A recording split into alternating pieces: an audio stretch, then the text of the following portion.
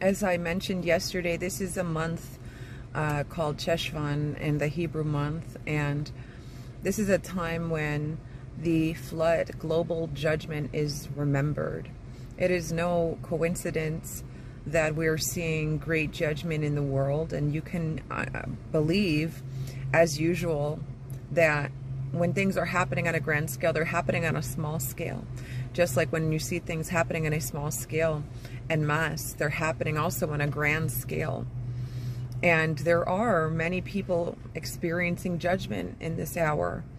And we're reminded of the prodigal son, who at one time was having a great time spending his family's inheritance and, you know, out with whoever he was out with, and then finds himself one day broke and quite literally in a pig pen.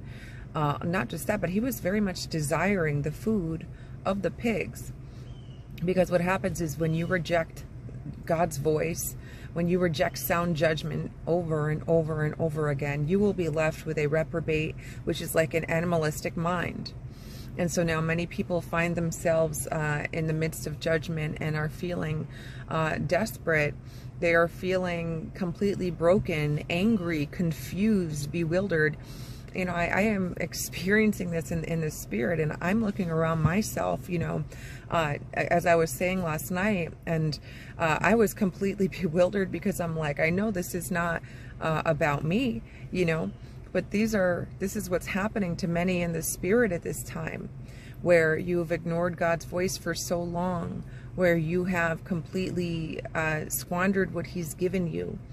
And truly negated His call on your life, you know, and because of this, you find yourself in the proverbial pig pen. Wherever you are is not where you want to be. It's not what you thought it was going to be. I should have listened. I should have hearkened to the voice of the Lord if I just hadn't done this, if I just hadn't done that. And these are, you know, these are terrible feelings to feel.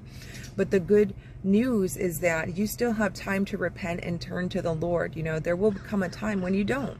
There will come a time when it is the final judgment. And no, you will not have time then to repent and quickly be in God's good favor. But in this hour, you still do. Repent and turn back to the Lord. Yes, you may have gotten yourself somewhere that you don't want to be. You may be in a situation amidst many regrets, and some of you perhaps, you know, depression, anxiety, suicidal thoughts. There is no need for any of that. Don't let the enemy take you even farther away from the Lord, but simply humble yourself as you should have done prior. Humble yourselves and repent to Jesus Christ and return to Him. Let Him teach you how to sow seeds of faith for the next time that judgment comes. You're not reaping this bitter harvest.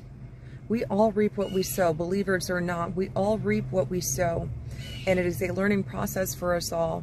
There is no shame in returning home. The prodigal son humbled himself and realized, I'd rather be a servant in my father's house than to be here in the pig pen. And I encourage you to make the same decision. You don't have to sit in that pit, that emotional pit. You don't have to sit where you are. You are not stuck. You are not bound to this world. Only you can bind yourself to it. But in repentance will you find freedom, and increasingly so.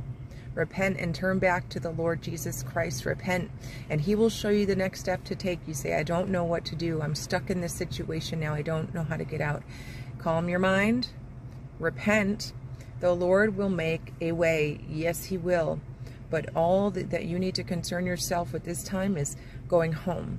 And you go home by repenting. It's kind of like Dorothy. She clicked her heels 3 times and was suddenly back home. Well, Oz wasn't really all it was cracked up to be, was it? No, this world never is.